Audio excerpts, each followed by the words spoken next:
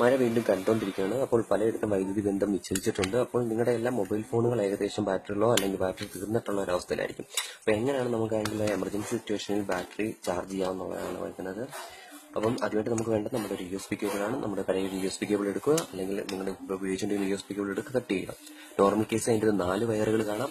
ഇപ്പോൾ ഞാൻ ഉപയോഗിക്കുന്നതിനകത്ത് 2 വയറുകളേ ഉള്ളൂ. ചാർജിംഗ് ഉള്ള കേബിളാണ്. അതിൻ്റെ ഒരു ചുവപ്പ് റെഡ് കളറുള്ള കാണും, അല്ലെങ്കിൽ ഒരു ബ്രൗൺ കളർ അല്ലെങ്കിൽ പിങ്ക് കളറിൽ ഏതെങ്കിലും കളറായിരിക്കും കാണുന്നത്. അതായത് നമ്മുടെ പോസിറ്റീവ്.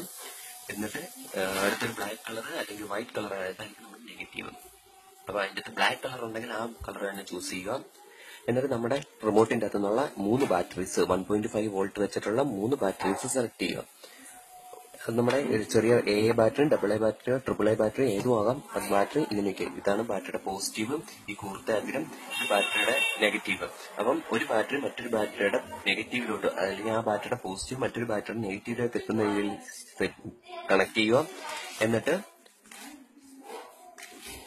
നിങ്ങൾക്ക് ഹോൾഡ് ചെയ്ത് എടുക്കാനുള്ള എളുപ്പത്തിന് വേണ്ടി, ബാറ്ററി ഹോൾഡ് ചെയ്ത് പിടിക്കാനുള്ള എളുപ്പത്തിന് വേണ്ടിയിട്ട് നമ്മളൊരു പേപ്പർ ഉപയോഗിച്ചിട്ട് അതിനെ റോൾ ചെയ്തെടുക്കുക. Positive negative. അപ്പൊ 3 ബാറ്ററി അങ്ങനെ തന്നെ കണക്ട് ചെയ്യുക.